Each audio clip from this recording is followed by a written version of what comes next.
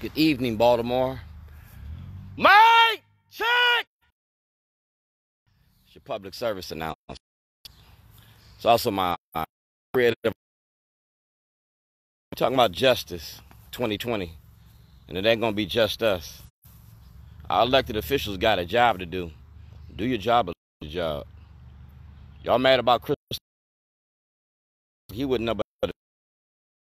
Dealt in human trafficking. We mad at the Baltimore Police Department. They came in 1984. Their job is now, and you don't expect to be any different. So I'm up here for tomorrow's event. Went to Christopher Columbus Monument. This is about mic check, and I'm gonna mic check you. It's the Underground Railroad. This is my fork in the fire. You feel me? Because if Martin was here, he'd be fighting for this too. Justice for George Floyd. Dog, I can't breathe. That's American flag, and I'm entering that into art at the Creative Alliance. We're talking about Christopher Columbus. You got this shit boarded off so people can't tear it down. You know what I'm saying? For what? Education instead of incarceration. Defund the police. Y'all made a lot of money off of incarcerating Black Baltimore. You know what I'm saying? So now it's an uproar because y'all killing Black America. We traded the penitentiary for the plantation, cotton for cocaine, and we the cash crop. And y'all got caught in the web of racism. You feel me? The haves and the have-nots.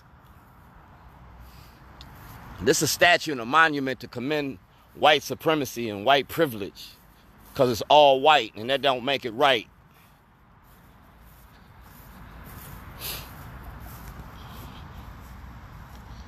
You walking down the right path, you'll be walking eventually to make progress.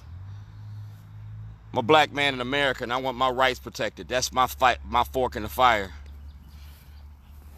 That's my witness in all of this.